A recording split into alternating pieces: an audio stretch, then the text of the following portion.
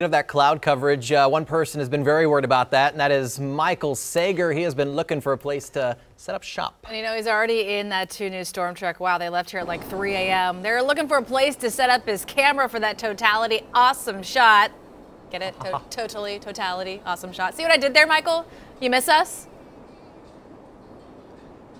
Oh, we're going to try to get some shots of this, that is for sure. And of course, I've got 2 cameras that I'll have, and we'll be going live on television as I try to get a few of these shots as well. But I've got one that has a telephoto lens that I can zoom in tight to the eclipse. And much like you have to wear your eclipse glasses to protect your eyes, you have to use a special lens on your cameras to protect the camera from the sun. But when you hit totality, you can take the eclipse glasses off and you can take the lens off the camera as well, and you can shoot it with just your normal lens. But hopefully we'll get some good shots. But a lot of excitement. You know, you were talking about, the long anticipated day this has been. I've been waiting for about 7 years for this one. As soon as I had a chance to witness totality in 2017, and it blew me away. I had high expectations, and I was blown away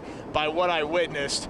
Right away, I was like, I can't wait for 2024.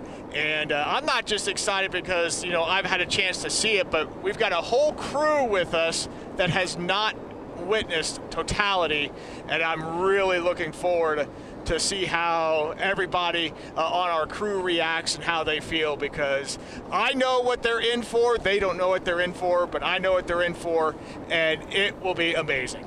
Michael, I know you say totality, Northeast Oklahoma, not quite a part of that, 95% or so, but you have the cameras. Someone with a phone, though, kind of the same situation, right? Watch out for that.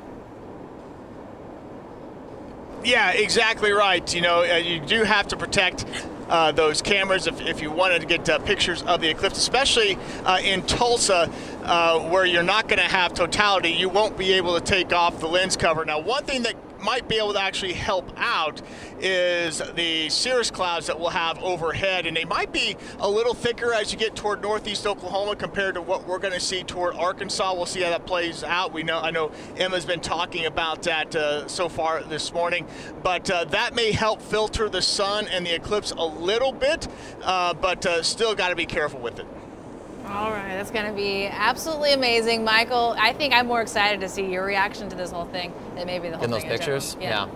All right, Michael, good to see you, my friend. We'll see you in just a little bit. He, though, is not